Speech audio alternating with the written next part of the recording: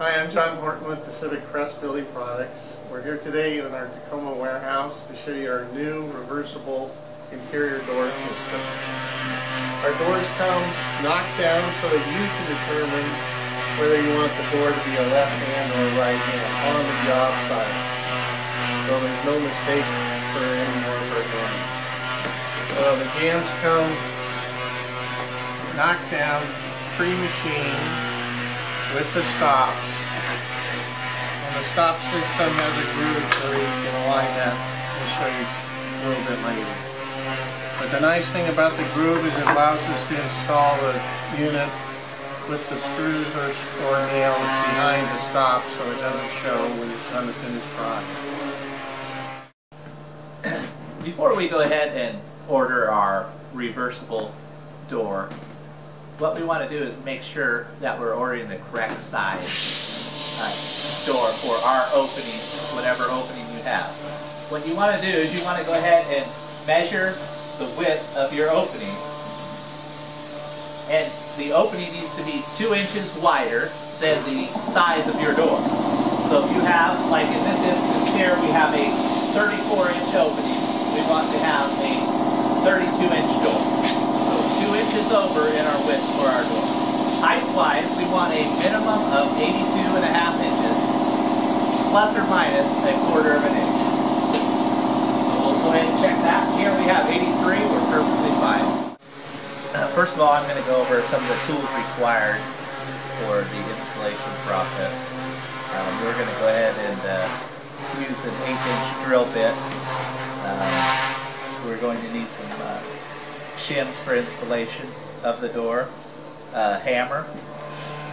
We will need a level, and we will need a tape measure to go ahead and install the door. Here's a longer level as they prefer, but you can use a shorter one too.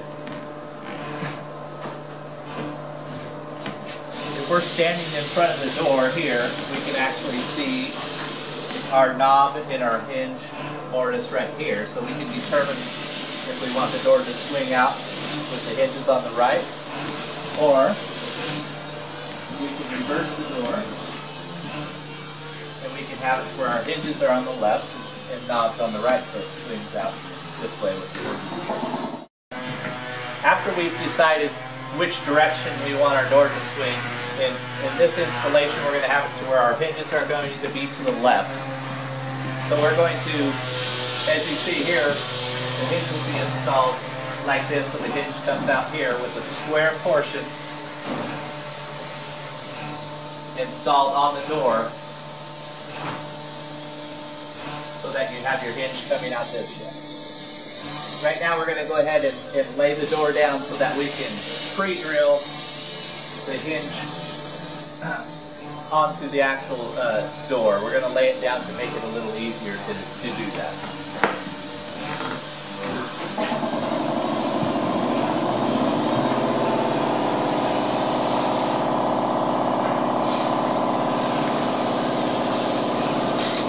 So you'll grab your 1/8-inch drill bit and a hinge for this operation.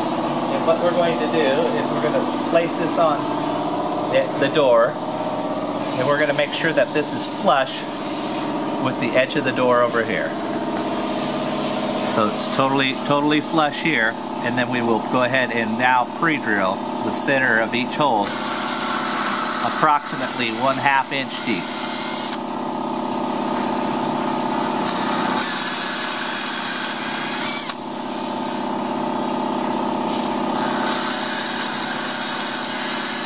And we will go ahead and proceed to do these for all.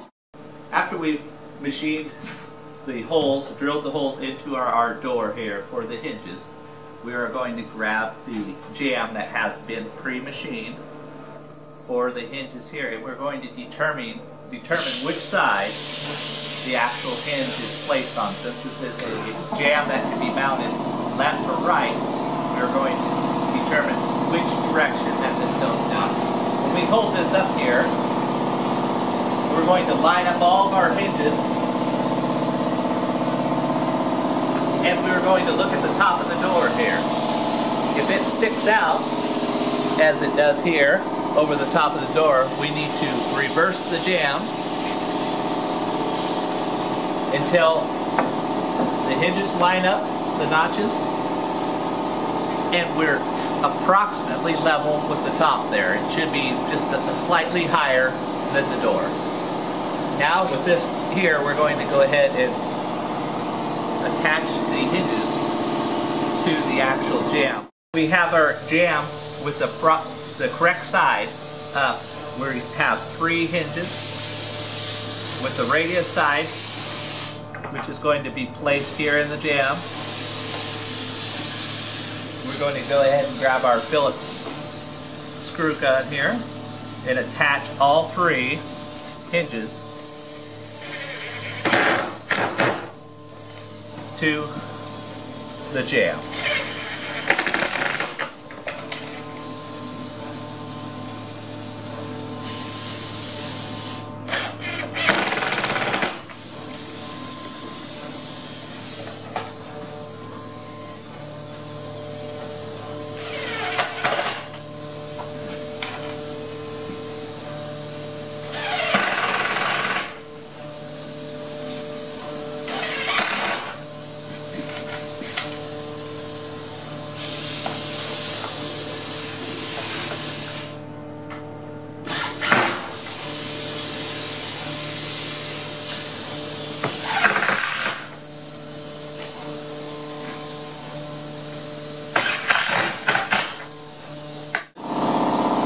We're going to go ahead and flip the hinges back, all 3, and then bring the actual jamb with the hinges installed over to our door with our screw gun. We're going to go ahead and do it to where we can flip the center hinge into place and install the center hinge onto the jamb.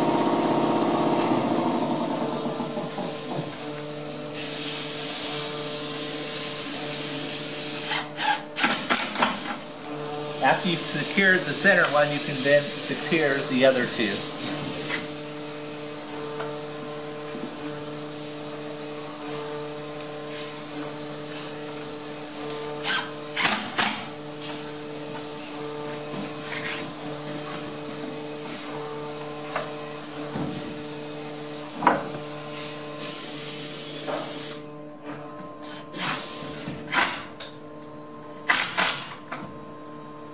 Once you've secured one screw into each one, then you can go back and install the other screws, complete the installation of the hinges. Okay, in this process we're going to go ahead and pre-drill our head so that we don't split the wood. We're going to go ahead and do it the same with our 1/8" drill bit again. We're just going to go ahead and do it about approximately 3/8 of an inch down from the top, straight through. One about 3/4 of an inch from either edge. And one directly here in the center. And we're going to do this for both sides of the jamb.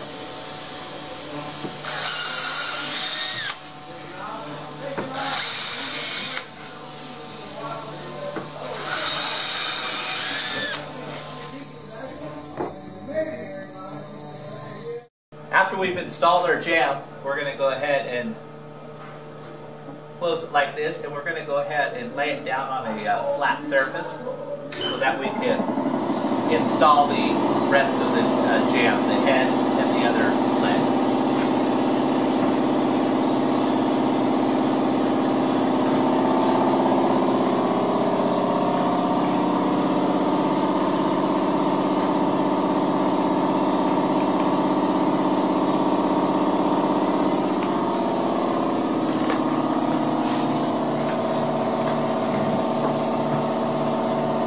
Going to lay the jamb leg for the latch side. We're going to lay that to where the latch is closer to the door there, so that when we screw it together, it will be in the correct position where the latch is closer to the door. We are also going to grab our head piece, and we're going to install it with the groove facing down towards the door. Okay, so we're going to go ahead and install our jamb with the head, and we're going to place the groove down towards the door. The supplied block that's in the actual jamb kit, we're going to go ahead and place this underneath the door jamb here, and we're going to set the head on the top of that block too, so that we're at the right height for both sections here. We're going to go ahead and flush up on the back side here, and then we're going to go ahead and go through our pre-drilled holes into the jamb leg.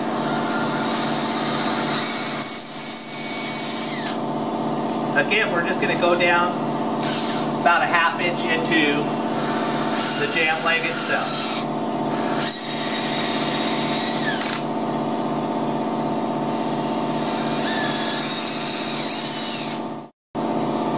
The supplied screws through the head down into the jamb leg, which attaches the head jamb.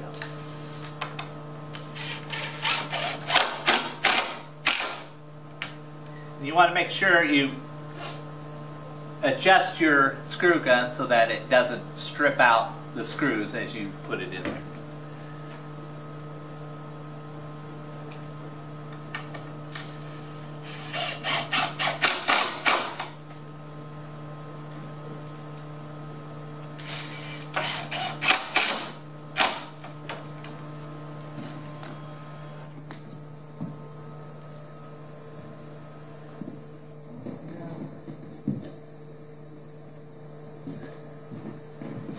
Okay, we'll go ahead and grab our block from the other side here, and we'll go ahead and go over to this side, which is our latch side, and we'll again make sure that our latch goes up against the door.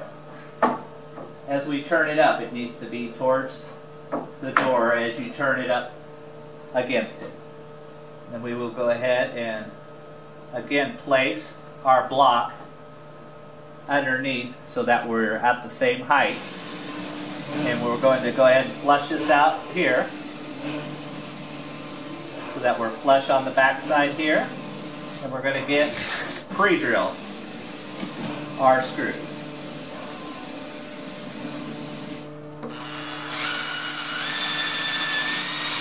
Approximately 1/2 inch.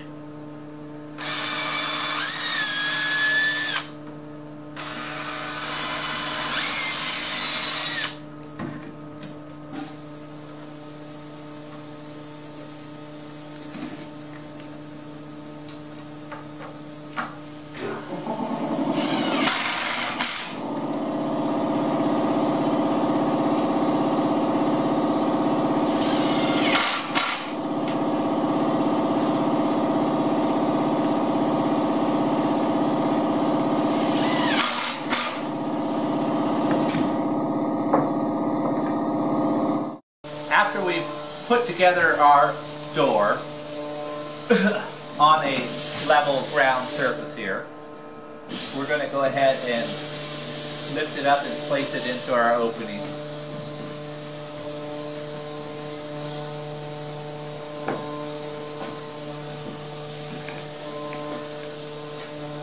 Preferably it would be nice to have an additional person if you need to assist you if you need the help due to the weight of the door.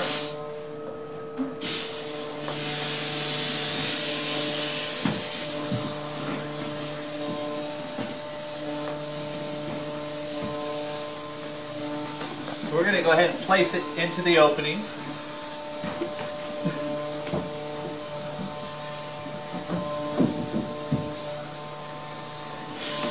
While the jamb is in the opening, we'll go ahead and swing the door out, place this over here so that we have access to our jamb for installation purposes. In this case, we're going to go ahead and use screws for our installation here, but you can use a nailer or screws, either way. our screws we're going to go ahead and install behind in the actual groove itself here. As at a later process, we're going to install our jamb stop for the door here. And that will cover any of those screws.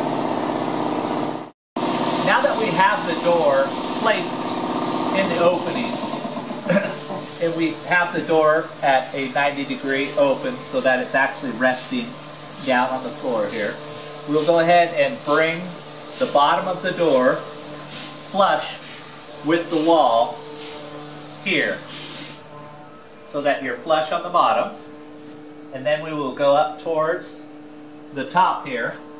And what we're going to do is we're going to just barely start a screw in this top hinge area. Anywhere in this hinge area we're going to place our screw. Now that we have the screw placed for ease of installation, we're going to go ahead and bring this jamb and we're going to bring it flush with the wall. We're going to go ahead and raise the door up to where this is flush, and then we'll go ahead and screw this screw in here.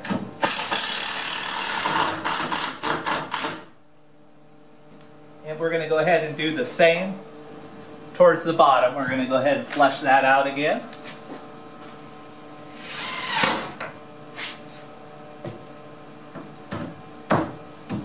Make sure we're flush with the wall.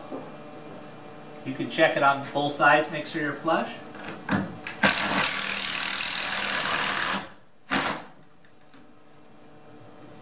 So after we've done this, this is where we're going to go ahead and check the level of this side so that we're even, so the door is correctly placed in the opening.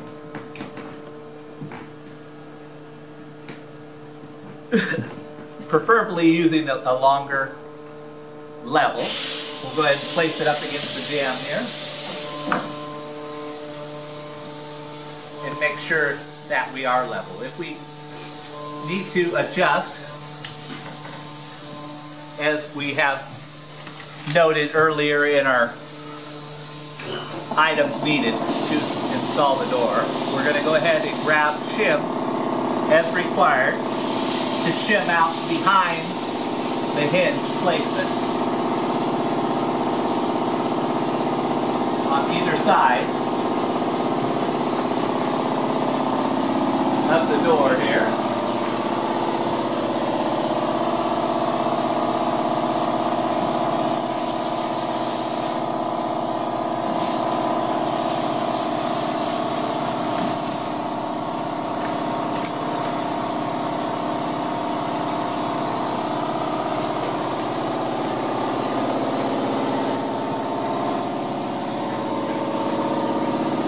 As we're installing the shims into the hinge locations, what we will do is we will install from both sides so that we don't move the jamb, so we keep it at an even distance so it doesn't torque the jamb one direction or the other. So we'll install a shim from the small part of the shim to the larger from both sides and bring it out as necessary to make sure that our level here is plumb in the opening.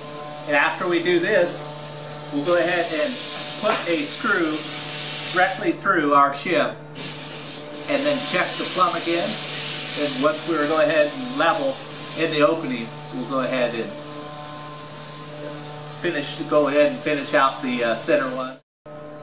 After we've placed shims in behind each hinge section here, and we've had our temporary screws in there, we'll go ahead and take a screw and drive it right through our shims to hold them into place.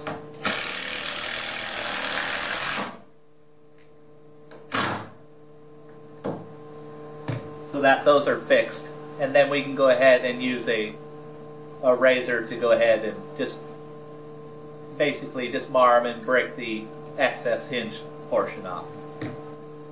We'll go ahead and complete that on all three hinge sections. After we've shimmed out and placed a screw through the actual jamb, through the shim, and we're going to go ahead and we check the jamb again, make sure we're still plumb and level. If we need to make an adjustment, we can loosen up and put additional shims or remove shims to make sure that everything's level. After we go ahead and install the shims there, we're going to go ahead and close the door, and we're going to see where our gap is on the strike side here where the door latches. As you can see, the reveal looks halfway decent here, but we can shim as needed to bring this in and out just like we did on the hinge side. On the top here, the gap is a little wide, so we'll go ahead and shim that out also to bring that over. What we'll do is we'll go ahead and open the door up again. And again, we'll go ahead and install shims from both sides.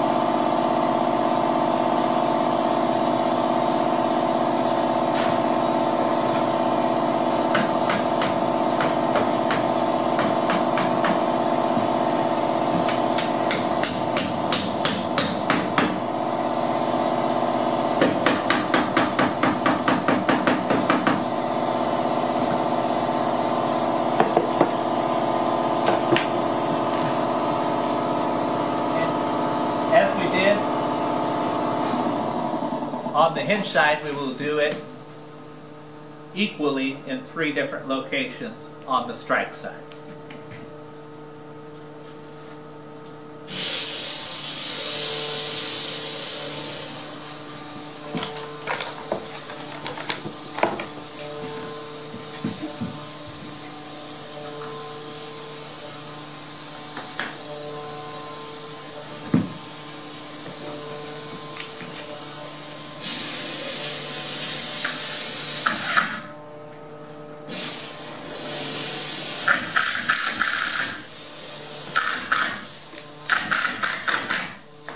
Again, we'll go ahead and flush it with the wall here.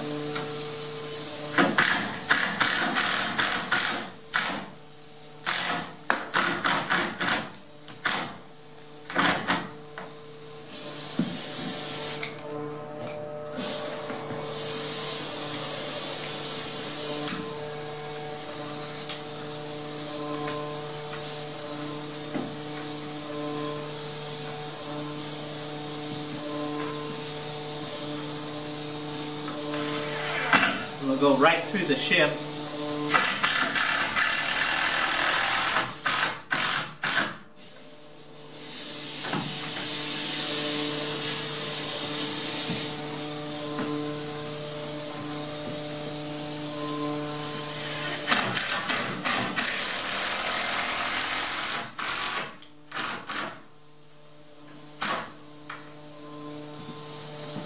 We'll go ahead and check our reveal. As you can see, we're a little tight in here, so we'll remove some shimming and bring it over just a little bit to give us some less gap.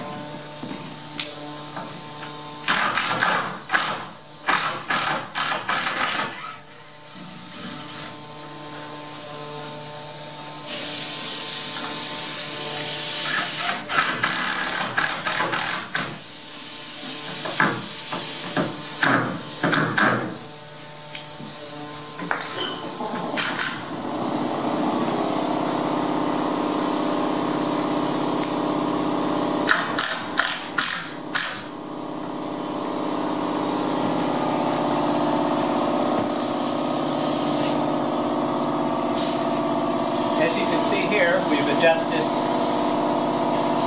our gap to give us a uniform, even space where the door closes here. And you can adjust as needed to bring each location in and out. And you can place additional shims in other locations if needed to make sure your gap is level throughout.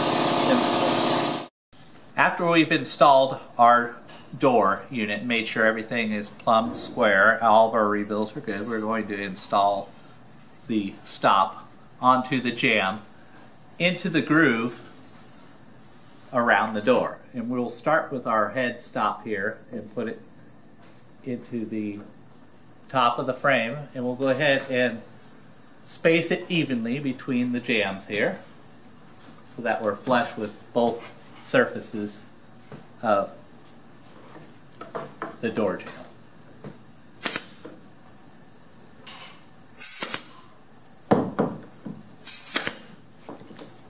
After we've installed the head, we'll go ahead and install our side stops onto the jamb, into the groove also.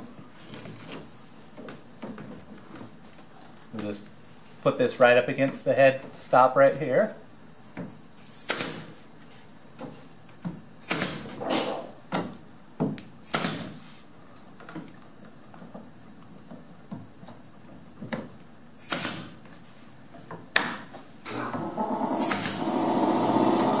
And we'll do it for the latch side also.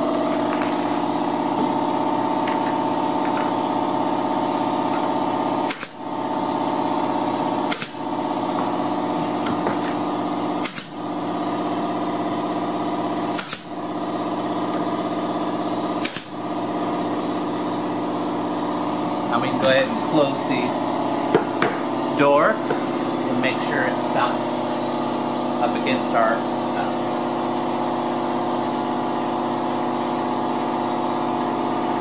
Looks good.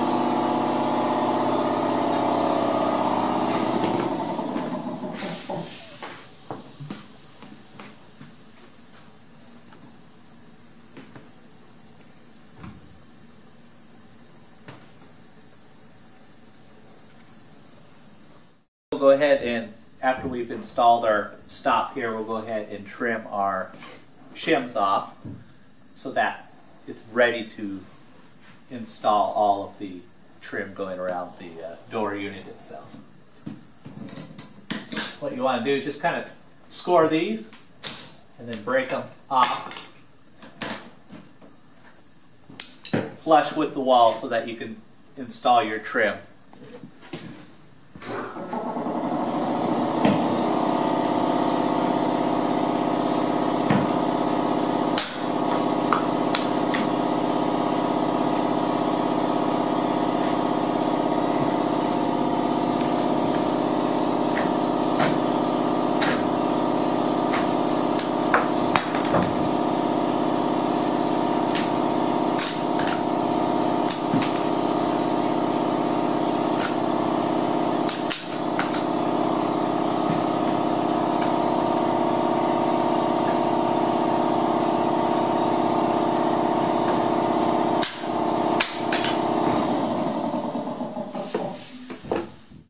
After our door is installed and we've taken the shims off, depending on which handing, whether it's a left hand or a right hand door, your hinge pins may be upside down. And you can look at your hinge here and you can see if there is a hinge pin top on the top here or on the bottom. If it's on the bottom, all we'll do is just you can take any small object here that you can just tap the hinge pin out.